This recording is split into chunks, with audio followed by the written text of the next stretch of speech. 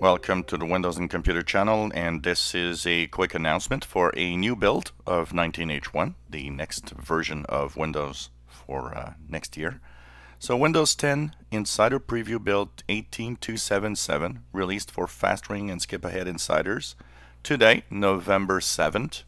So of course the install has started on my machine. I don't know how long it's going to take, but it's been unusually long in the past few times that I've wanted to install it. So hopefully we'll have a review coming up later today.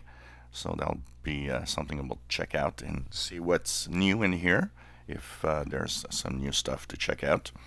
Of course, this is the continuation, of course, of the next versions of Windows, as we're still waiting for the October 2018 update. That's still being tested in Slow Ring and Skip Ahead, which is really taking unusually long. But I wouldn't be surprised next week at the same time as the Patch Tuesday, maybe they're going to release it. So while we wait for that, and for a lot of people waiting for that, we are checking out the next versions of the Insider Previews. Build 18277, released just a few minutes ago, today, November 7th. So of course my review coming up later today. Hope you enjoy. If you enjoy my videos, please subscribe, give us thumbs up. Thank you for watching.